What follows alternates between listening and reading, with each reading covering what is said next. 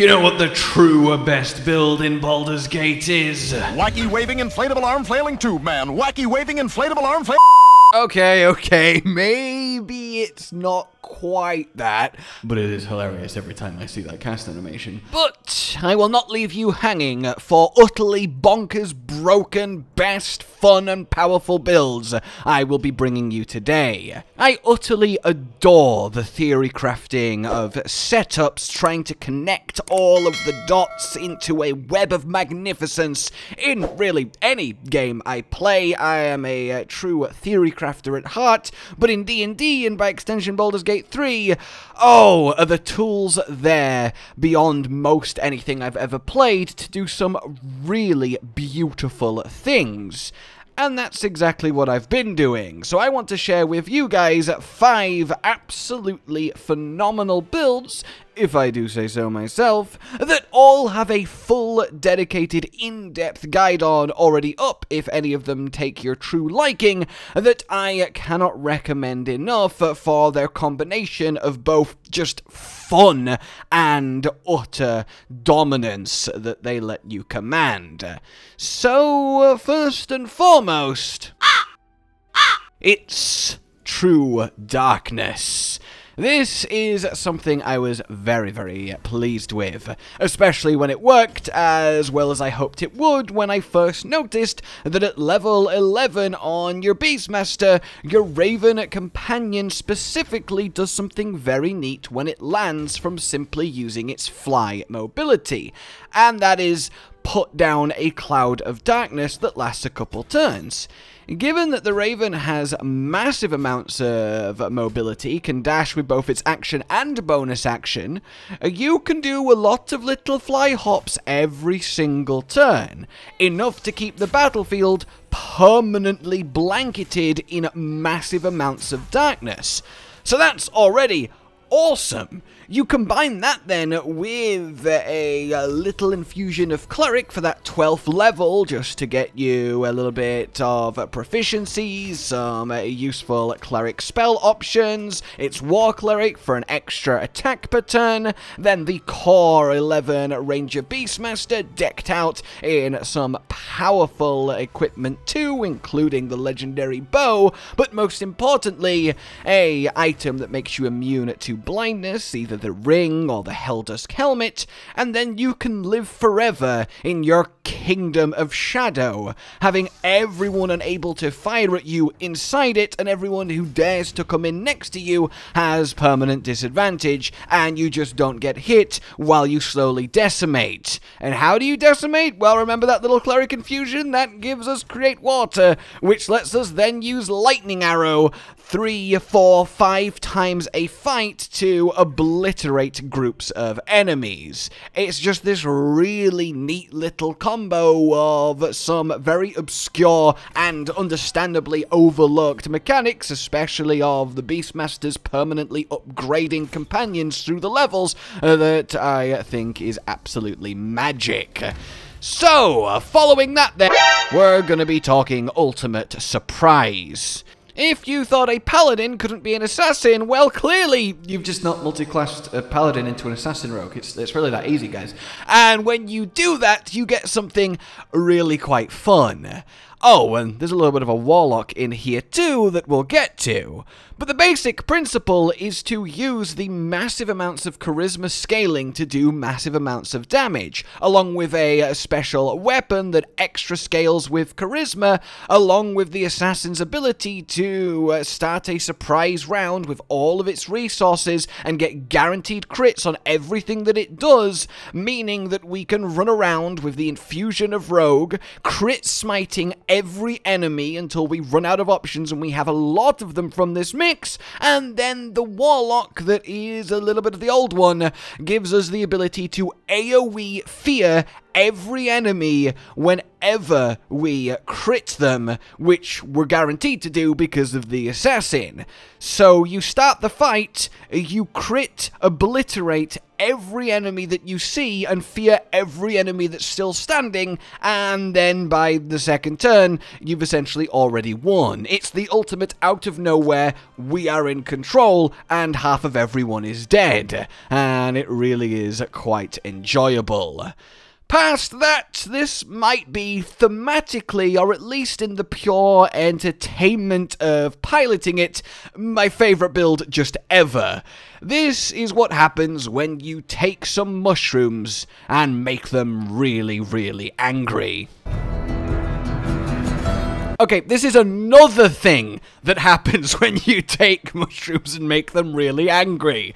You wouldn't have thought that combining a barbarian, I don't do cast or concentrate, I just raw stab, with a pure spellcaster like a druid would work. Or I should say a non-moon druid, as barbarian into a wild shape animal form is fairly common and very potent.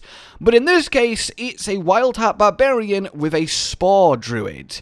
The bear heart means that we have actually more effective symbiotic entity health than if we were a pure level 12 spore druid, and most importantly of all of the spore class features are castable while raging. We can raise the fungal zombies, we can do the reaction necrotic damage circle of spores, we can keep re-symbioting entity up throughout the fight, which is an action, and starting raging is a bonus action, so we always get to start powerfully.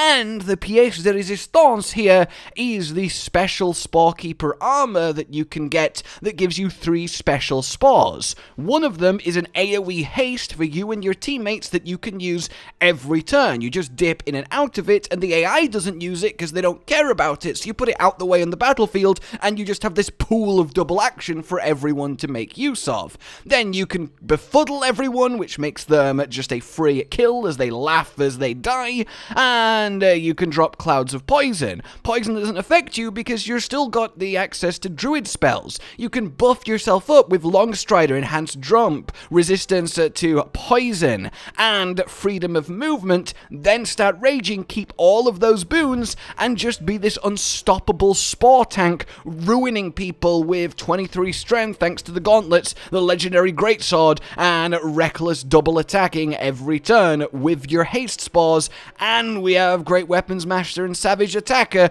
to really get the point across with our blade. It's this really neat combo where we get to run around as an unstoppable barbarian while being backed up and casting and using all of this spore magic even while raging. So, next up in our line of death-dealing options is a bit of a classic, but one that is taken to the next level thanks to the items in Baldurs Gate 3. It is simply, I want to do magic missiles and I want them to do as much damage as possible. Can I have them one-shot every boss? Okay, I can. And that's it. We do that. That's what happens. The amount of damage you can stack into magic missile is absurd. You can get up to 400 damage with one level 6 cast, and then do another one with the self-haste that's on you. You use things like the Spellmite gloves, which shouldn't work with magic missile, but do give you an extra 1d8 per missile. You're an evocation wizard at level 11, giving you a real reason to be a high-level wizard over just the one dip and learning scrolls, as that adds your int modifier to the magic missile's damage per 1. We dual-wield Falar Eluv and Marco Heshkia to do the extra thunder damage and lightning charge damage at the same time, playing with that feat, which is not as common and gives you that perfect Gandalf aesthetic, which I think we can all agree is a solid one to have at any given time, and a few others just mixed and matched, like the Radiant Rings, that essentially result in each missile doing about 30 to 50 damage as they machine gun into your poor enemy. And because you can spread them out, it's great for groups too, and you can cast it with every spell slot every turn, turn, so you just maintain that power throughout the fight, on top of having 3 level 6 casts a day. And then all your other spell choices can just be support, or utility, or buffs, or control, as the only damage you need is the magic missile. And in a game where only like 2 enemies the entire time use shield, yeah, this gets the job done ruthlessly efficiently. But it's not quite as dominating as going a different type of wizard, Abjuration, in its perfect form. You guys really love this one, and I can't resist putting it here just to really, really hammer it home, because if there was any build in the game that I genuinely believe could solo the game on Tactician effortlessly, this is it. You just do not take damage unless you get hit for 51 or more, which even when you get crit, basically never happens. Every time you do get hit, you reflect up to 100 damage, a minimum of about 70 guaranteed. We have a little bit of Cleric in here for a reaction, Thunderbolt from Tempest, and that create water to double the cold reflecting of Armor of Agathes and your cold flame shield. We stack up the barrier from Abjuration, which reduces all damage we take. We keep pumping out Counterspell and a Glyph of Warding to build more stacks as we go through the fight, and we just can't really be stopped. You don't lose the Armor of Agathes bonus health because you don't take damage, especially not when you get to the final act and you can get the Armor of Persistence, which gives you permanent Blade Ward.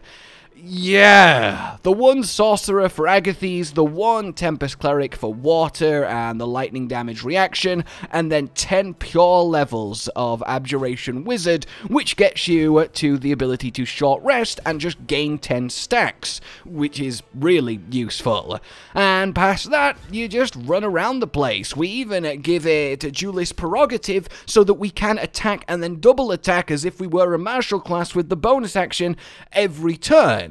It gives us some really good melee options on top of all of the spells and the generally just being unstoppable, and then the Compelled Duel makes people attack you, which then causes them to kill themselves with the reflection damage.